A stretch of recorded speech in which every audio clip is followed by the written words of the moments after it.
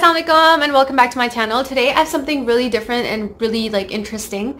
So I have been drawing roses the past 5-6 years, ever since I know my husband. So I still have the 3 first roses that he gave me, and this is something that I can hold on to for the rest of my life, maybe give it to my kids.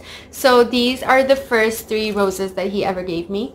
They're in perfect condition, they're dry, nothing's happening to them, they're 5 years old. So it's just something that holds a sentimental value in my life, and it's pretty easy, but a lot of people don't know how to do it. So I thought that maybe this is something that you guys can do it yourself too if you want. So over here I have these beautiful roses that my mom gave me. They're pink, and I've been sick the past few weeks, so उन्होंने मुझे ये भिजवाए थे. So I thought that why not, alhamdulillah I'm better now, dry these roses. So this is a rose that I picked out. It's really pretty. So okay, literally it's just 3 steps.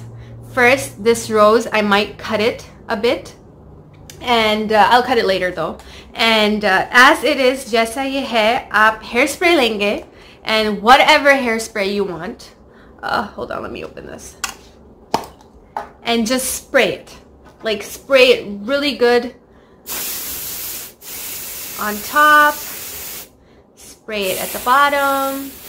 Spray it on the leaves. That is literally it.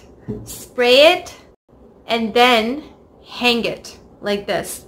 So just tape it to a wall. Maybe I can tape it to this and let it dry for a week, and it will slowly, gradually just turn brownish. And this is a beautiful big rose, that's why I've decided to dry it. So yeah, just tape it to a wall and then just dry it. Let me know if you guys do it and how it turns out. And it's very simple, but I just thought maybe I didn't know it, so why not make a video about this? So yeah, I'm gonna go and dry my rose, and then आप लोग भी करिएगा, मुझे बताइएगा कि आप लोग के roses कैसे हुए. If possible, do send me pictures, and good luck. Bye bye.